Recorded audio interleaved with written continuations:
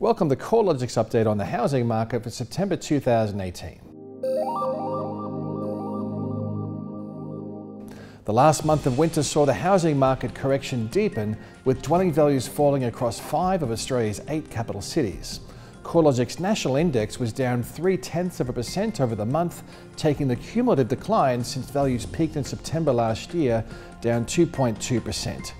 Over the year to date, national dwelling values are down 1.9%. However, the weakest performing cities have been Sydney and Melbourne, where dwelling values were previously rising the fastest, but have now fallen by 3.5% and 3.3% respectively over the first 8 months of the year. Considering the sheer size of these cities, Sydney and Melbourne comprise approximately 60% of Australia's housing market by value and about 40% by number. The weaker performance in these cities is having a significant drag-down effect on the combined capitals and the national reading of the market. Hobart stands out as showing the highest rate of capital gain so far this year, with dwelling values up 5.6%. Values have trended higher in Brisbane, in Adelaide and Canberra over the past year to date, but are lower in Perth and Darwin, as well as the Sydney and Melbourne markets. The overall housing market weakness is heavily concentrated across the premium sector of the market.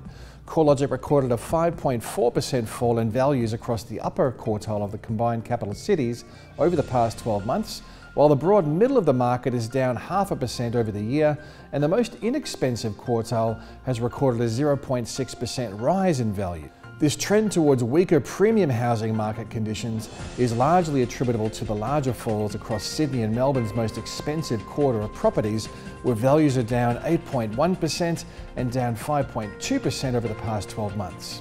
Melbourne is showing the most significant variation between the broad valuation segments, with the more affordable quarter of the market recording a 6% rise in values over the past year, while the most expensive quarter is actually down 5.2%.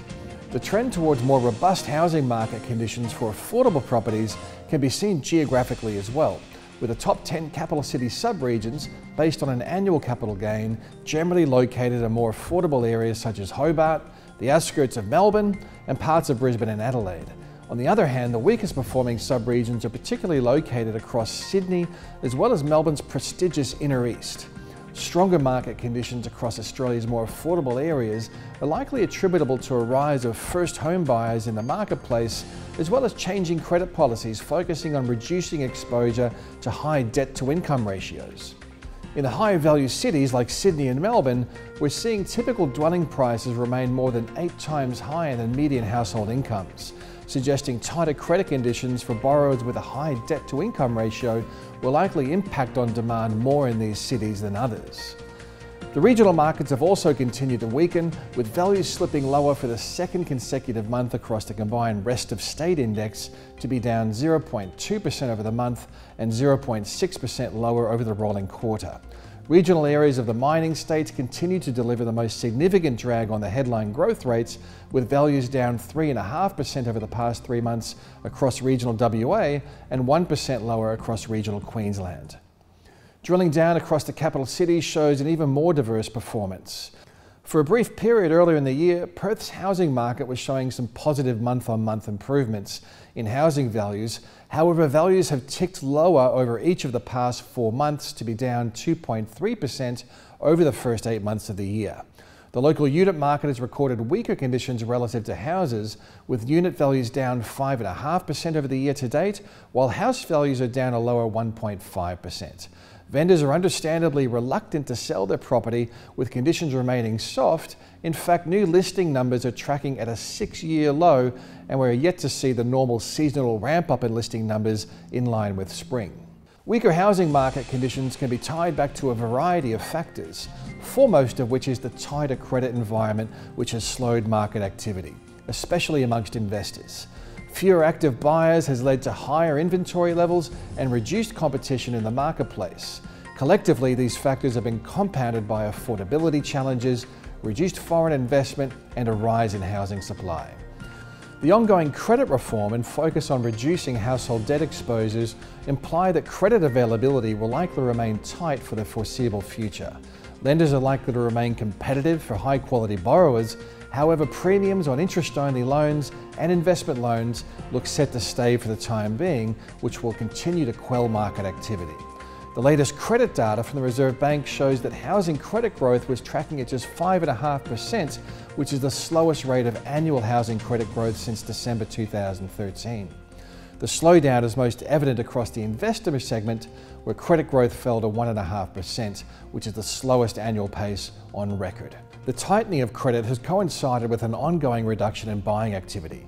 Nationally, settled sales are down almost 10% year on year, with more substantial falls recorded in Sydney and Melbourne, where annual sales were 18% and 15% lower. As buyer activity has slowed, advertised inventory levels have accumulated. Capital city listings are now 9% higher than a year ago, and that's despite fresh stock being added to the marketplace tracking 4% lower than a year ago. The rise in advertised stock levels is simply due to a slower rate of absorption as home sales take longer and fewer properties sell at auction. The median selling time for private treaty sales has extended out to 52 days across the combined capitals. A year ago, homes were selling in 43 days. Additionally, vendors are having to discount their prices by a larger amount in order to make a sale, with the median vendor discount rising from 5.9% a year ago to 6.5%. Similarly, auction markets have weakened, with clearance rates generally tracking around the mid to low 50% range across most major auction markets. Higher stock levels, less competition amongst buyers, longer selling times, and lower clearance rates clearly point to conditions favouring buyers over sellers.